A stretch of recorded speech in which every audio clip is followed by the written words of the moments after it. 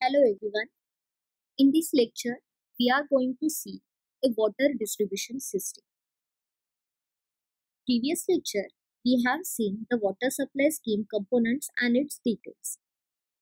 So in this particular lecture, we are focusing on water distribution system.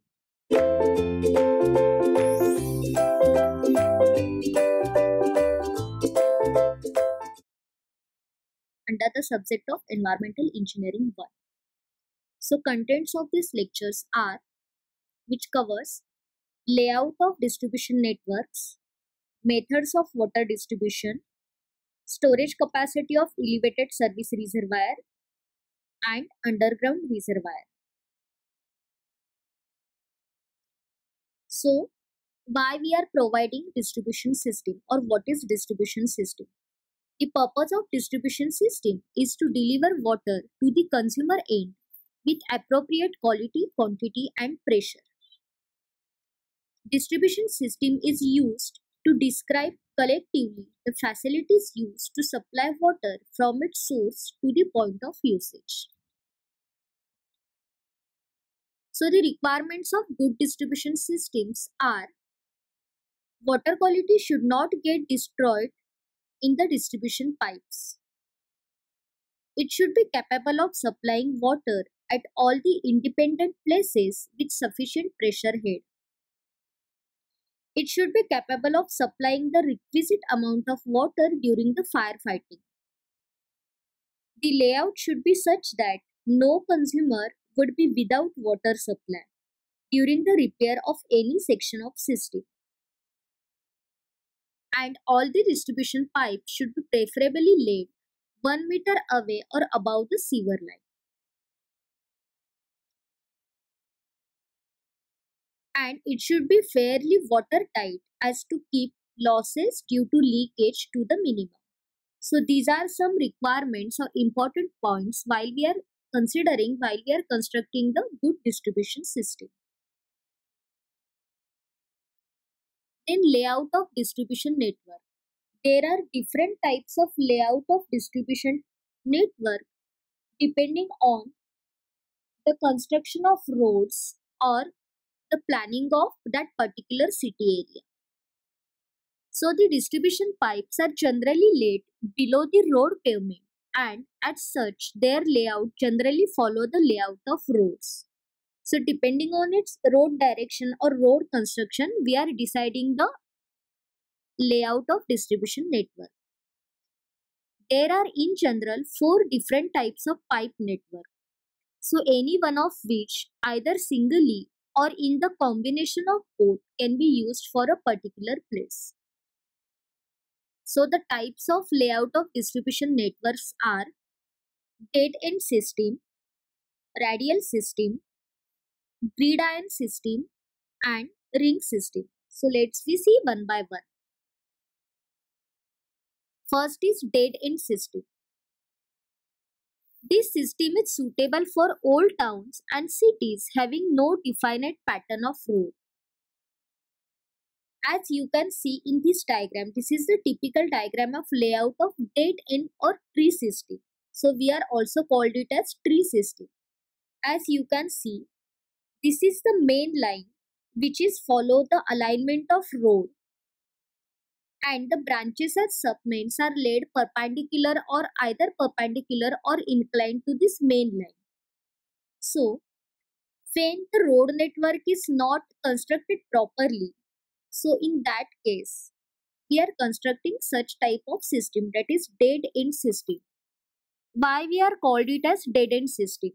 Because as you can see, there is no further connectivity after this end of this branch or submain pipes. So that end is called as dead end. So we are providing a minimum number of cutoff valve, as you can see in this black dot. So there are some advantages and disadvantages for the constructing of this dead end system. So advantage is it is relatively cheap system as we are providing the less amount of cutoff valves, and the determination of discharge and pressure easier due to less number of walls. And the disadvantage of this system is due to many dead ends, the stagnation of water occurs in pipes. Next is radial system. So in radial system, the whole area of city is divided into different zones. The water is pumped into the distribution reservoir kept in the middle of each zone, and the supply pipes are laid radially ending towards the peripheral area of that particular city. So this is the typical network of radial system. So in this system, the whole city is divided into number of zones. So in this particular diagram, suppose this whole city is divided into 4 zones. Then each zone provided with centrally placed elevated service reservoir. So in that we are pumped the treated water, and these are the pipes are laid radially to the consumer end. So this system is used for the well-planned city area. So as you can see, the main line is followed the alignment of the center line of road, and the whole city area is divided into these 4 zones. So each zone has its middle placed the elevated service reservoir, and through this we are supplying our distribution of water through these radially placed branches or submains.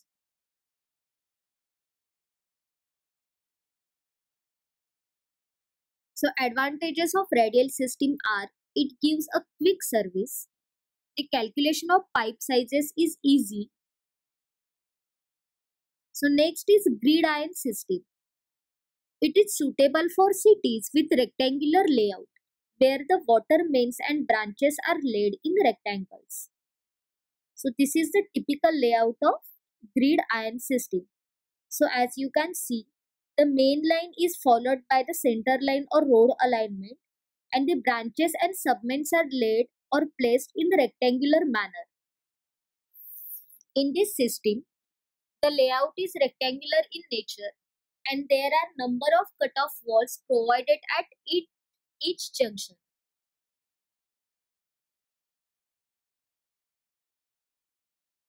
So some of the advantages of these grid iron systems are water is kept in good circulation due to the absence of dead ends. So we are avoiding or reducing or neglecting the dead ends as which we are providing in dead end system, so which are eliminated in this grid iron system. In the case of breakdown in some section, water is available from some other direction.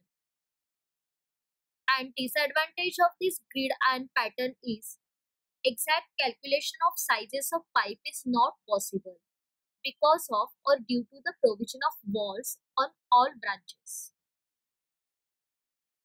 And last type is or last layout is ring system. So this is the supply main is laid all along the peripheral road and submains branches out from the mains. This system also follows the grid iron pattern with the flow pattern similar in character to that of dead end system. So determination of the size of pipes are easy. Advantages of ring system is water can be supplied to any point from the least 2 directions. So this is the typical layout of ring system. It is the combination of grid iron pattern and dead end system. So as you can see, the whole city is located around this peripheral area. So mains is provided throughout this peripheral area, and branches and sub branches are placed or laid at the rectangular pattern in between this peripheral area.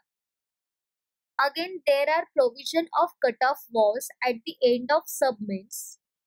So this is the combination of grid and pattern as this whole city is divided into rectangles and main is laid throughout the peripheral area, and also this is the kind of the dead end system. because there are no connectivity in between branches and sub branches. So there are number of cutoff walls and number of dead end systems. So in previous slides, we have seen the layout of distribution systems, that is dead end system, radial system, grid iron system and ring system. So next is methods of water distribution. So layout is different and methods are different. Layout means patterns of distribution system and method of distributions means through which method we are providing or distribution the treated water to the whole city. So for efficient distribution system, adequate water pressure required at the various points. Depending upon the level of sources, topography of area and other local conditions, the water may be forced into the distribution system by following ways. So methods of water distribution systems are the gravity system, pumping system and combined gravity and pumping system. So let's see one by one. So first is gravity system. It is suitable when source of supply is at sufficient height. Most reliable and economical distribution system. The water head available at consumer is just minimum required and the remaining head is consumed in the frictional and other losses. So, particular this kind of system or gravity system is provided when the water reservoir is located at the higher area and town or city is located at the lower area. So we are pumping the treated water into this elevated service reservoir and it is passed through the city or town through the distribution system by following the flow of gravity. Next one is pumping system. In pumping system, the treated water is directly pumped into the distribution mains without storing. So, in gravity system, we are pumping the treated water first into the elevated service reservoir and then pass to the distribution system. But in pumping system, the difference is that the treated water is directly pumped into the distribution mains without storing. We can also call it as pumping without storage system. It is a high lift pumps are required. For this system, the high lift pumps are required. If power supply fails, the complete stoppage of water supply is there. So this method is not generally used.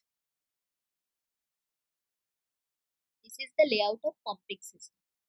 As you can see, there are pumps and city is located at above area, above this level of treatment plant. So in this case, when the city is located at higher level than this treatment plant level, then we are providing this pumping system. And next is combination of gravity and pumping system. So this is most common system.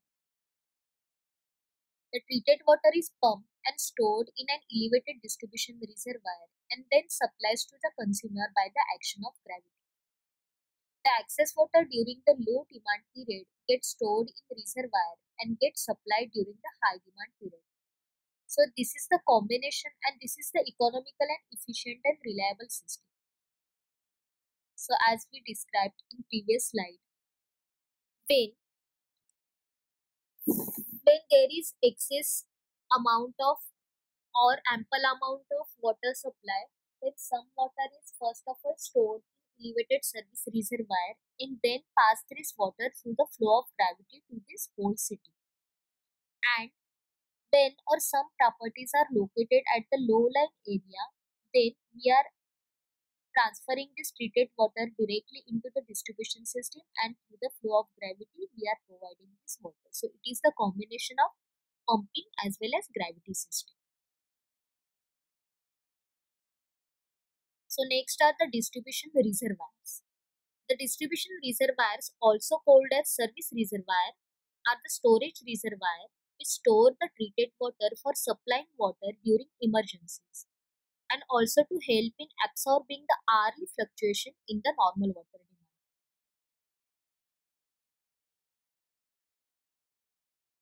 So functions of distribution reservoirs are to absorb the hourly variations or fluctuation in demand, to maintain constant pressure in the distribution mains. Water stored can be supplied during emergencies Location and height of distribution reservoirs should be selected properly, and it should be located as close as possible to the center of demand. The water level in the reservoir must be at the sufficient elevation to permit the gravity flow at an adequate pressure. So generally we are following the flow of gravity. The next are the types of reservoir. So depending upon their elevation with respect to the ground level, it may be classified into surface reservoir and elevated reservoir. So let's see one by one type. So first is surface reservoir. These are also called as ground reservoir because these are established on the ground level. It is mostly circular or rectangular in shape. Underground reservoirs are preferred especially when the size is large. These reservoirs are constructed on high natural ground and are usually made up of stone, bricks, plain or reinforced cement concrete. The side walls are designed to take up the pressure of water when the reservoir is full and the earth pressure when it is empty. The position of groundwater table is also considered while designing this type of reservoir. The floor of the reservoir may be constructed with the reinforced cement concrete slab or square stone block resting on the column to obtain the water tightness. So surface reservoirs are constructed to obtain water tightness. Bitumen compound are used at all construction joints. At the top of roof, about 60 cm thick earth layer is deposited and maintain green lawn to protect the reservoir from cold and heat. For aeration of water and inspection, ventilation pipes and stairs should be provided. So this is the typical diagram of underground reservoir. So as you can see, the water is coming from this inlet pipe and stored in this reservoir tank.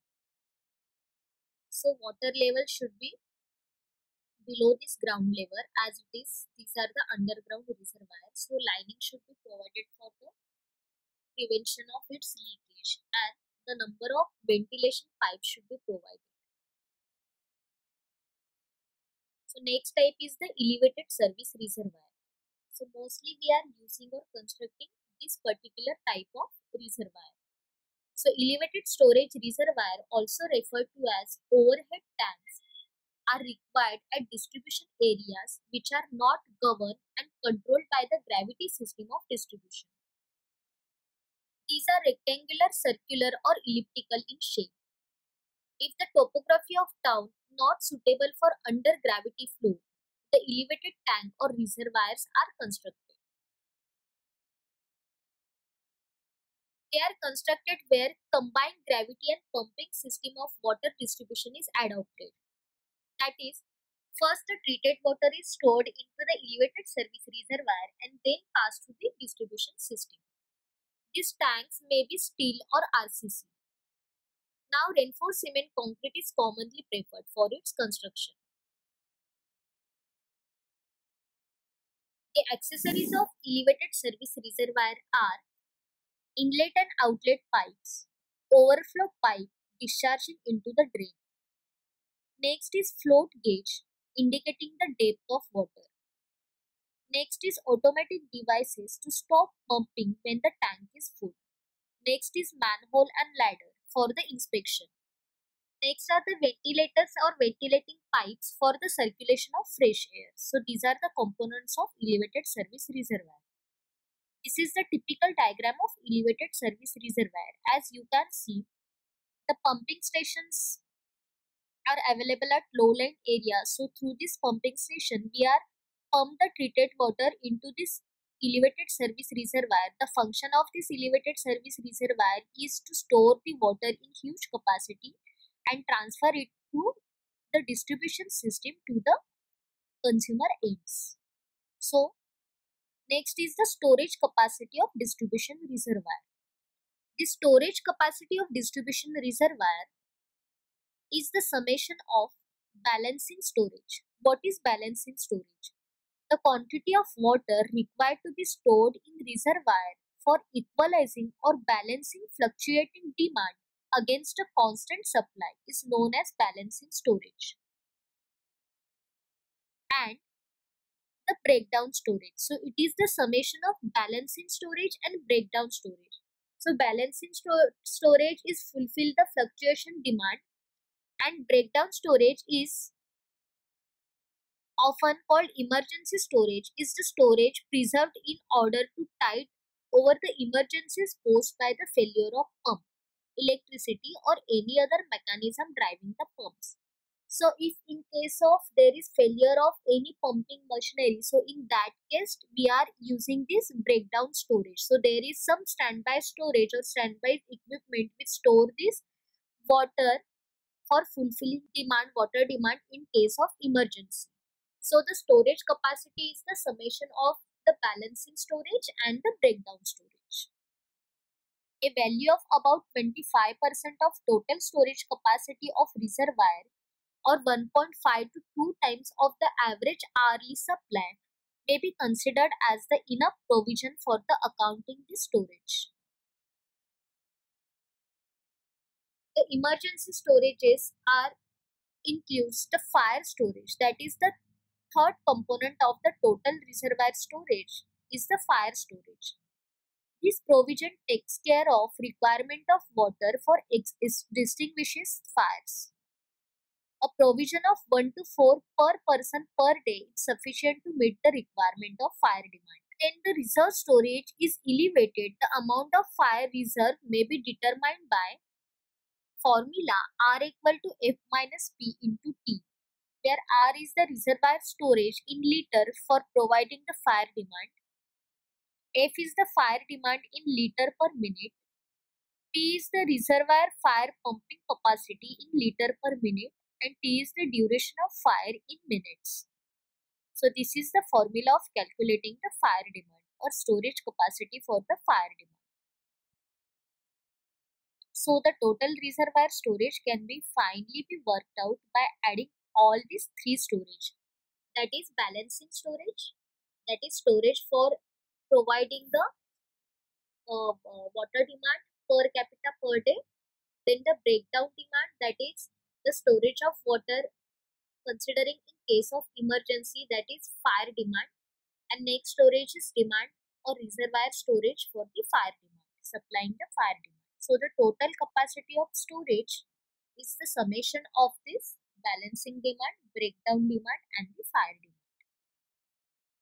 So summary of this overall lecture is we have seen the different layouts of distribution, that is dead end system, bead system, radial system and ring system. Then different methods of distribution system, that is gravity system, combined system and both combined and gravity system. And then the types of reservoir, that is surface or underground reservoir and elevated service reservoir. And next one is the storage capacity of distribution reservoirs. So these are the overall contents of distribution system.